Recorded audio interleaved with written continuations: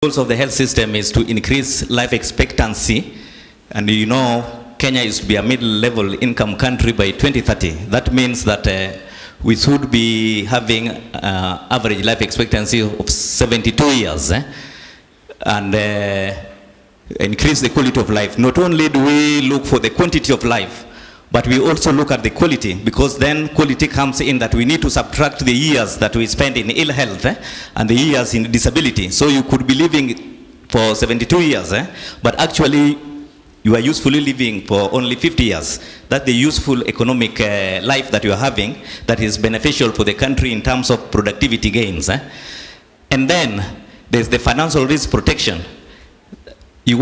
For you to attain the quantity of life and the quality of life that is desirable, then the finances that is brought, that you contribute to maintain your health must not reach levels that returns you to poverty, because then we know that poverty creates illness, and illness again lowers years. So you need to be very, very secure that if you are well, then your expectation it's okay that when you become ill, you quickly become well and then contribute to the general health of the population. And therefore, the health financing model chosen by any country must try to minimize the level of financial risk exposure. And UHC requires that the health financing model or strategy that eliminates financial risk exposure should make us realize the two health objectives. Without that, it's impossible to attain that. And therefore, as we discuss health financing, I want us to look at it in terms of financial risk exposure, and also in terms of the first two objectives that are indicated, and also quality of health services. Now, when we decide as a country, that's usually when we are discussing health financing, there are three areas that we are discussing. That is revenue generation, pooling, and the method of provider reimbursement. In revenue generation, the only alternatives that we have are tax. And tax house also, when we decide as a country that we go through the tax system alone, then we must weigh what kind of taxes would we want to pursue. Do we want to pursue what we call progressive tax system or regressive tax system? In a progressive tax system, you look at the very, very poor. You don't want to tax the people who you intend to protect, because that will interfere with their access to services. Now, once you do that, either you decide whether it's going to be progressive or regressive. Now, once you do that, the kind of tax that you want to pursue must also be large enough to accumulate the resources that would be very adequate to fund the health system. Now, you have also to realize that if that is your method of choice, if the tax is your method of choice, then do you have enough people in the country, for example, to tax, so that then you have the large pool that you would need? So those are the considerations that you make. Now, if you tax a poor person, in as much as to the extent that you tax a rich person, and I think in our country, you realize that the first 100, they take 20 bob, the next whatever, they take whatever. That is a progressive tax system, because now there's differentials in terms of how people are taxed. Now, it's regarded generally that it's a progressive tax system. Now, if you overtax the person who is poor, then definitely you are also interfering with the issues of access. You are interfering with the issues on how the provider will behave when it comes to your institution. Now, the other way of doing the tax is, of revenue generation is insurance. Now, if you are in a country where you have fragmented tax system, you have so many of them, then the tax insurance usually makes their money by those who are healthy funding those who are sick. And that's how they make their revenue. So if you have a fragmented system, then you will not have enough pool of people to tax. And to enroll into the insurance system. And what that means is that the insurance will always make losses, because in insurance, I'll tell you, those who usually take insurance, majority of them are either ill in a condition that we call adverse selection. Most of the people who are healthy never take insurance unless they are forced, like in a mandatory system. So if you decide to go the insurance way, then you also have to determine that kind of pool and efficiency that comes with it. The other way of accumulating finances for health is out-of-pocket expenditure. Now, if you do out-of-pocket expenditure, the problem you are having is that you are pulling people into poverty, because people never determine when they are going to be ill, they cannot save, and therefore when illness comes in, they sell their plots and all that. So out-of-pocket expenditure is the worst case of health financing, and that's why UHC advocates for the scenario where you just come, walk into the hospital and look for other alternative sources of funding. Now, pooling is also another way, which is mentioned here in the insurance. So you have either to have mandatory insurance schemes like the National Health Insurance, where you have, again, everybody who is working must be enrolled so that those who are ill pay for those who, those who are healthy pay for those who are poor. And you have a large pool, like nearly everybody having it. But then that again, you are restricted, because if you, in a country where people are, there's an employment problem, then you are unlikely to accumulate enough resources to fund health. And most of the times what they do is to have a form of tax system and a mandatory health insurance. And they try to avoid as much as possible either private, they try to limit private, because we say most of the private insurances, because of the pools, they are not sufficient for the accumulation of resources. Community-based insurance schemes also exist, but it's a problem in this country. It's not well developed, but it suffers the challenges of small pools, and so most of the time they collapse. Now, savings is not, you cannot save for that. When you become ill, then you'll use that resources, because you don't know the type of illness. When cancer strikes you, you will not accumulate enough resources to afford that. So it's not a viable way of health financing. Now, the last one is the method of provider reimbursement. How do resources, the accumulated resources that have been gotten through the tool up there, how do they flow into the providers, to JTRH, to other institutions? Because then that determines the quality of health services that we will have. Now, what happens is, if you decide to, like JTRH decides that that the fee for service, when a patient comes, then you charge him as per the cost that you incur. Then if we go this way, then the problem is, as a manager of JTRH, I would like that, because that is good for me, in that I will introduce more, because I'm not going to lose anything. Any cost that comes in, I know I'm going to be reimbursed. And therefore, the tendency would be for me to overcharge patients. Okay? The tendency would be to overcharge patients.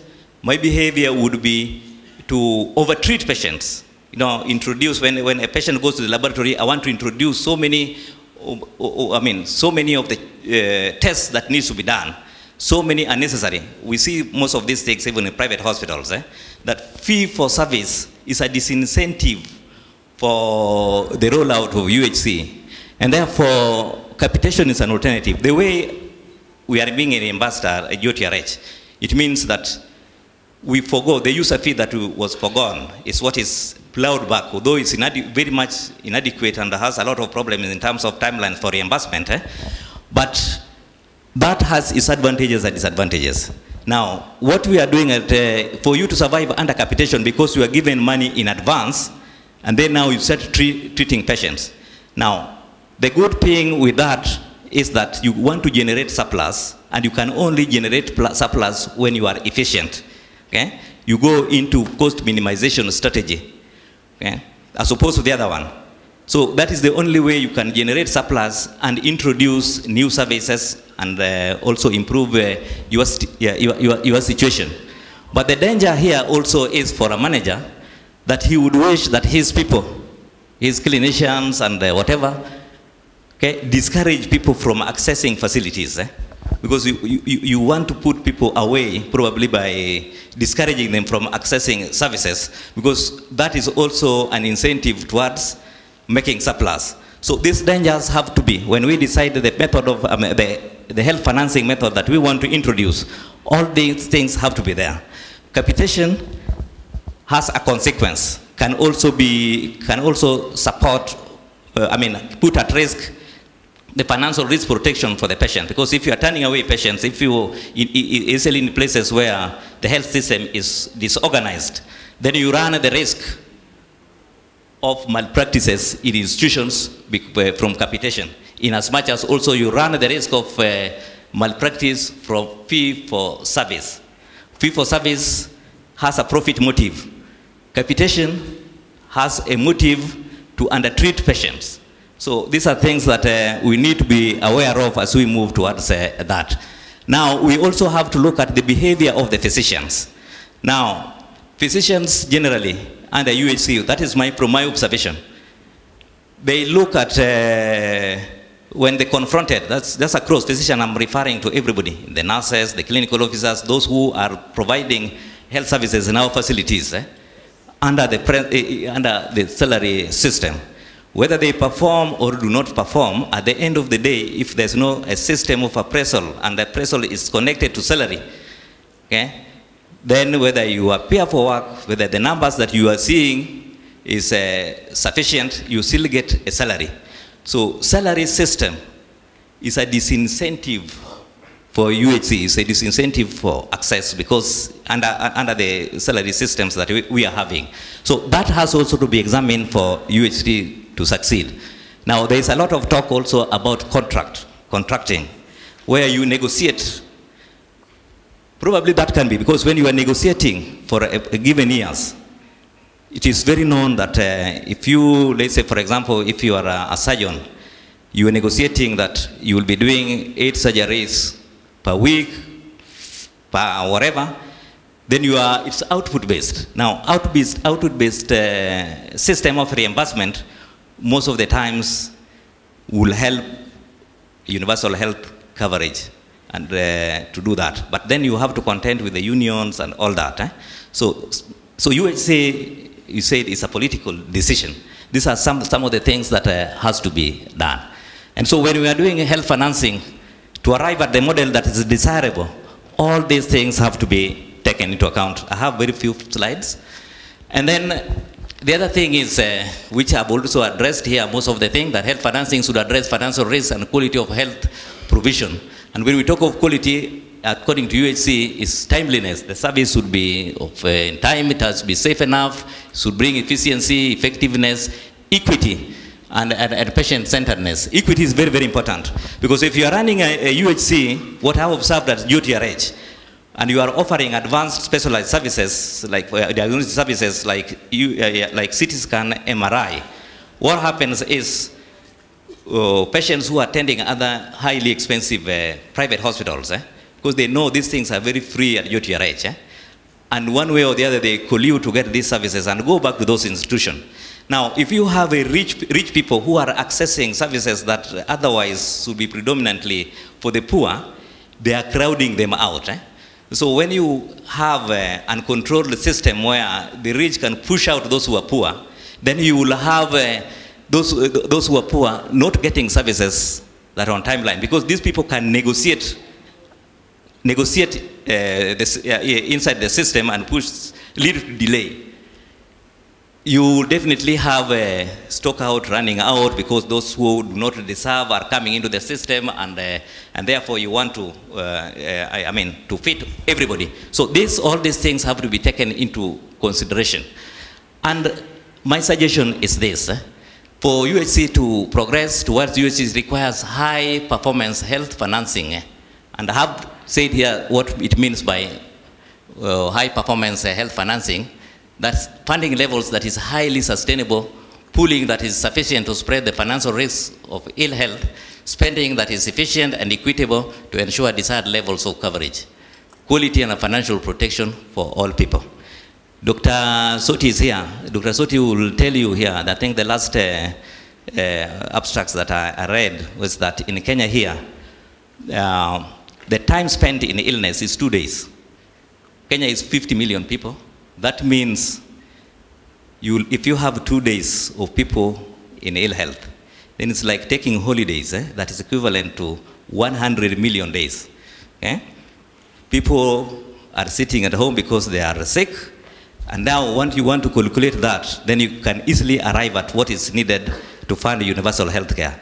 Because now if you have 100 million days, and you multiply by health expenditure of place it as 6,000 persons per day, 6,000 persons times 100 million, that gives you a calculation of 60 billion for buying products and direct inputs into patients. Now, that you've not talked about salary. Salary would consume around 50 and 60%. Now, if you do that, then you arrive at the cost of funding universal health care would come to around 130 billion. So if that is injected into the system, then you'll have all people accessing quality health services. Of course, you have to do other things like correctional to have the right balance for healthcare providers. So that is what is needed.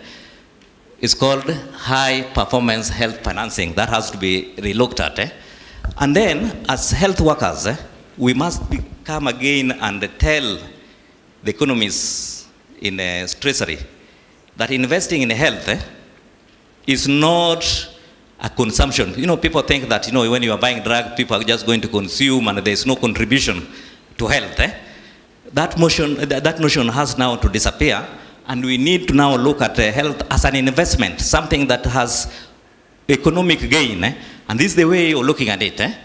Building human capital, investment in essential primary and community health services such as maternal, neonatal, and child health interventions, including immunization and nutrition, fuels the creation of human capital during children critical years in development. And so you are making these children to be effective when they will be going to school, you know. So you are bringing a, you know, highly, you know, you have planned in advance to have a highly advanced workforce that is going to help in the future, that's also going to help, because these are going to be efficient consumers. They're going not only to be efficient providers of healthcare, they're also going to be efficient consumers of healthcare.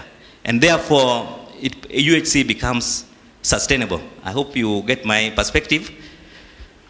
And so you lay the foundation for improved educational performance and earning potential. Because these people, again, if earning potential, they will contribute to payment of the premiums and so on. Last slide. So I have, in my presentation, I've given my experience at UTRH.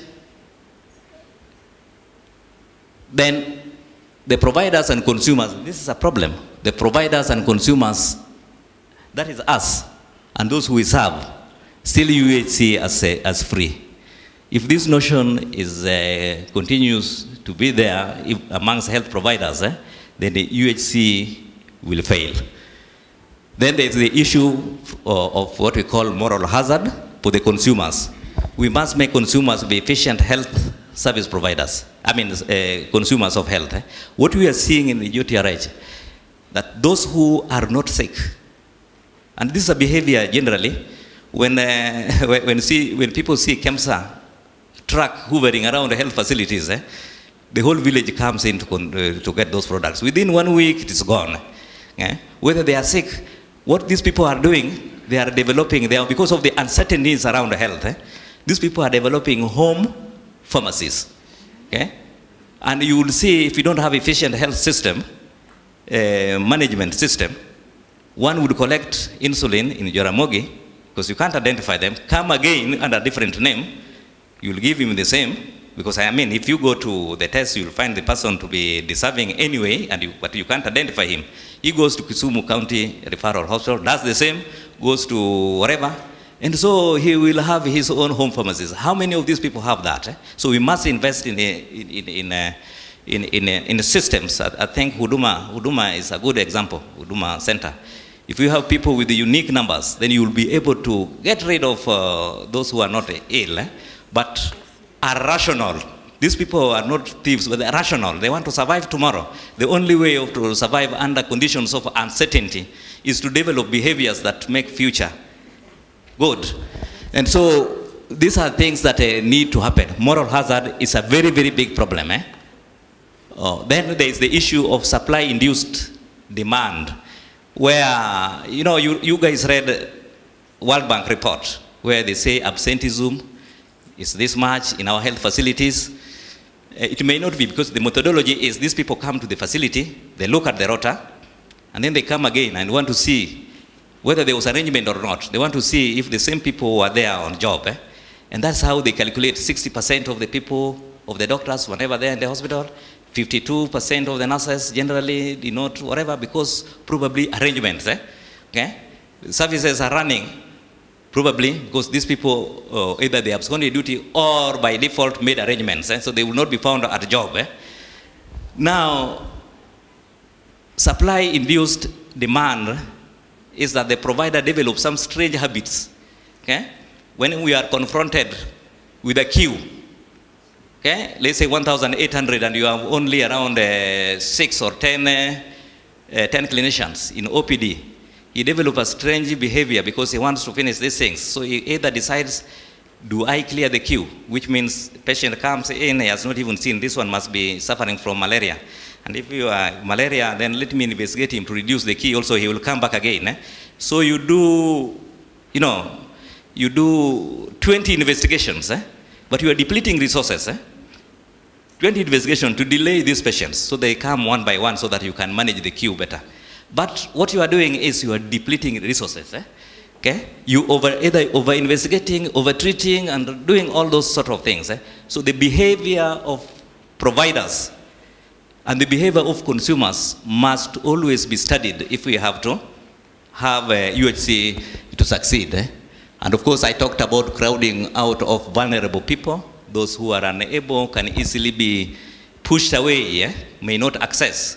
And so that you don't get now the equity objective that UHC is supposed to address. You push out those who are poor because you can negotiate you have the power to negotiate in the health system. Dr. Soti, Dr. whatever. So you get services faster, okay? And the best services, and the poor are left.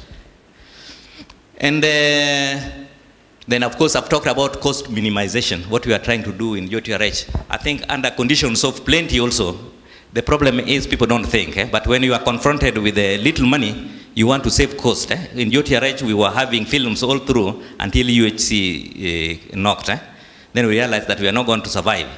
And therefore, we said no to film. We moved to CDs, because in films, we usually see around, we spend around 50,000 per day on films, because the film costs around 400. The bahasas that you carry it with it cost 100.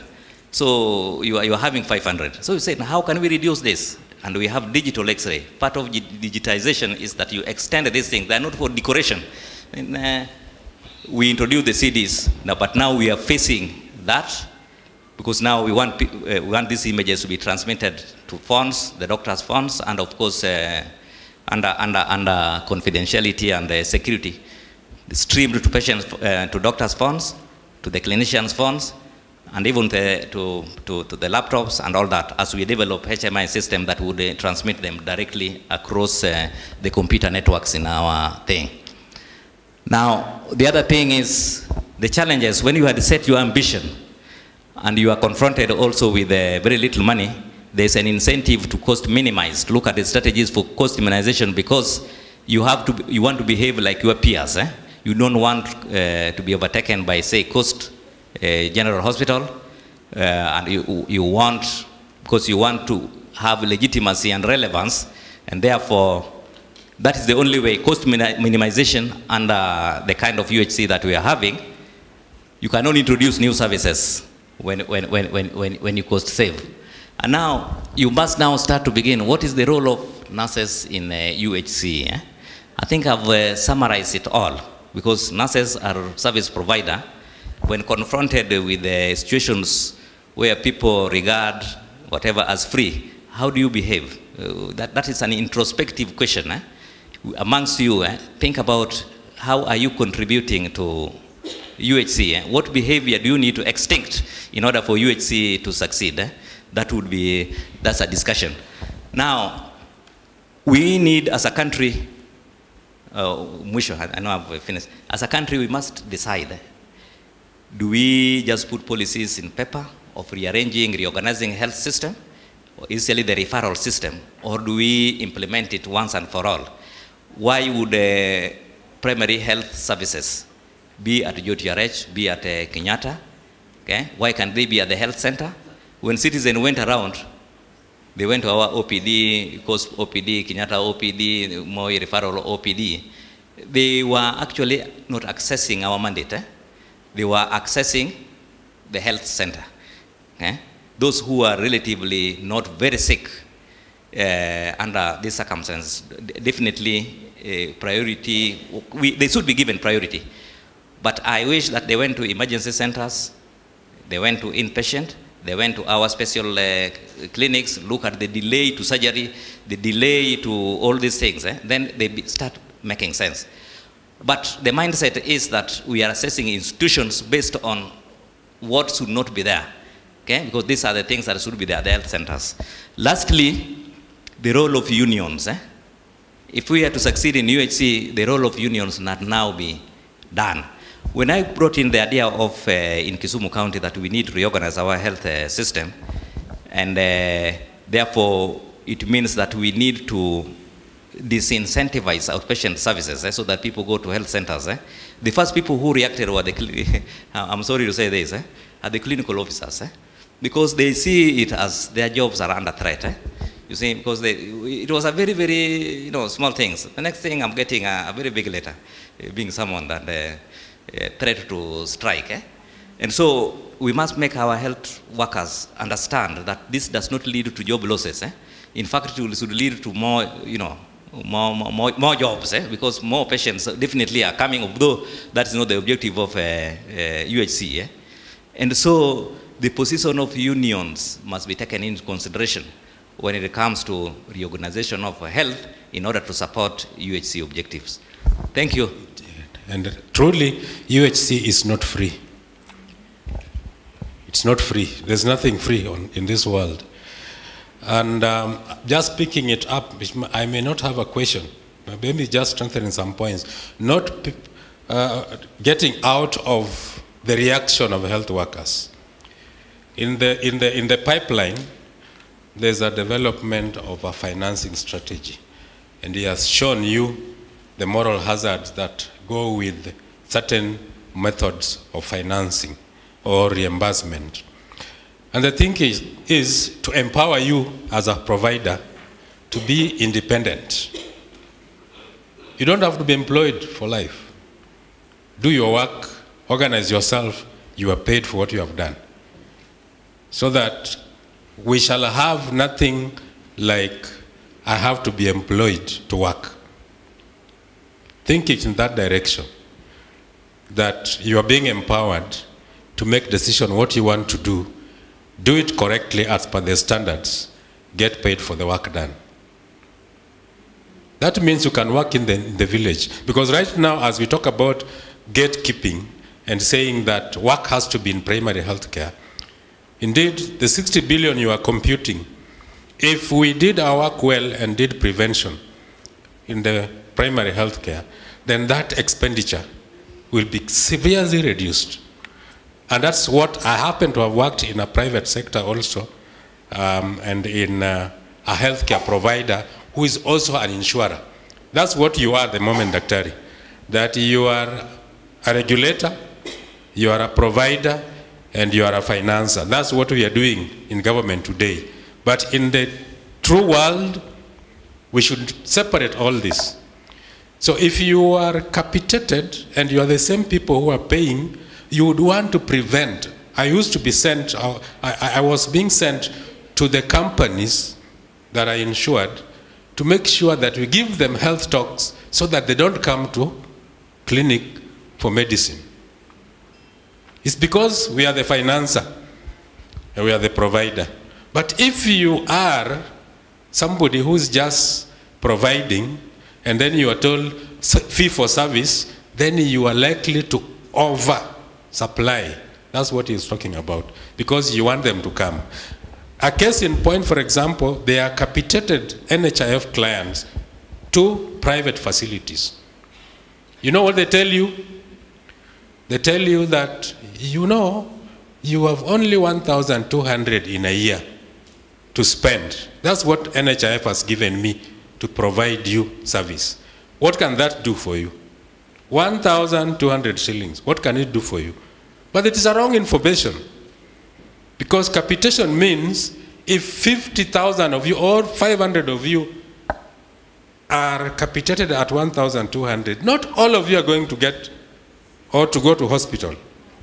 So there's no way you'll be told that yours is just 1,200. Once you have spent that, we are not dealing with you anymore. That's what they do. So there's a lot that needs to be done in terms of education to the clients, education to the providers, education to consumers, so that we know our rights and not somebody telling us, you have spent 1,200, your capitation for the year is gone, now you have to pay cash. And I think beyond that, maybe for UHC, is for us to understand the unique position each of us has in making sure that this works. In the absence of us taking the steps to understand them, we'll always be opposing. And unions, our unions, must also be smart. They start being smart so that it's not antagonism all the time, but finding what is there in this process for us to change tack. Without that, we will keep opposing anything that comes along. Thank you. I have a question. And I think this is the right forum. And the question is, where is this universal health coverage in Kenya? The definition of universal health coverage is that everyone can use the quality health service they need without experiencing financial hardship. And what I would underline is financial hardship. Let's take the case of Kisumu. Is there a place where patients are not experiencing financial hardship? And what is actually the main driver of UHC? Is it National Hospital Insurance Fund? Now, if you go to discussions with NHIF, they say no. Theirs is very different because they have got their own package. So my question is, where do we get this UHC? Or are we rebranding anything that we are getting to be universal health coverage? We know that we have had government-provided services in public hospitals with very good systems of waivers and exemptions to be able to cater for the vulnerable groups. We also went to National Hospital Insurance Fund. Now, National Hospital Insurance Fund is a membership club. It does not cater for all the Kenyans. And people who can actually join National Hospital Insurance Fund and get the package are the members. So what happens to this group that cannot join National Hospital Insurance Fund? This group that cannot get the waivers and exemptions in the facilities. Now, for a good UHC, we need to look at the provider network. Now, one is through the national insurance system, social health insurance system, community-based social health insurance, and private health insurance. So the UHC we are talking about, where is it? And what is really the role of the private sector, in the UHC? You did a costing of how much it costs to provide UHC. The question is, what is the benefits package that you costed, and how did you split the curative vis-a-vis the preventive and promotive aspect? Coverage, the aim is 100%. When it reaches 100%, then you are having universal health care. Okay? So Kisumu County and other counties like Nyeri, what they are doing is piloting. Piloting means to identify challenges that provide bottlenecks to the achievement of the objectives as needed. What I indicated here is some introspection. When you have a concentrated industry, okay, let me use the, when you have like the insurance operates, you have so many of them. Then an insurance company, an individual insurance company will only register very, very few people. Okay? If you register very, very few people, then you are likely to go into a loss.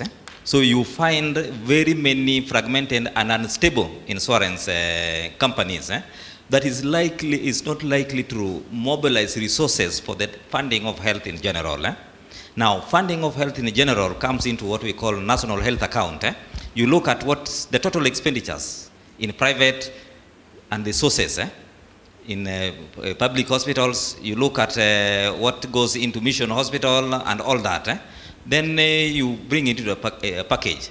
Then you determine the physical space in the country, how many people are employed or how many people can pay either tax or can benefit from that. Now, that will help you to determine the number of indigents that you have in the country, those who cannot afford. Governments, by its own nature, exist to protect these people. Ideally, a country can choose that those who can afford go into mandatory health insurance, and the government only pays for the vulnerable that you are talking about, the so-called 30%. The issue is how do you identify them? And we have also a very fluid sector called the informal sector, who are also very rich, but they don't want to come out as people who have earnings. They get more earnings, the people in the garage, they get more earnings than us, but they are not formal. So part of the strategy is to formalize them, so that you bring them into either the tax bracket or to the national insurance bracket, so that you increase the coverage. Then you shall have mobilized enough resources for that. Thank you.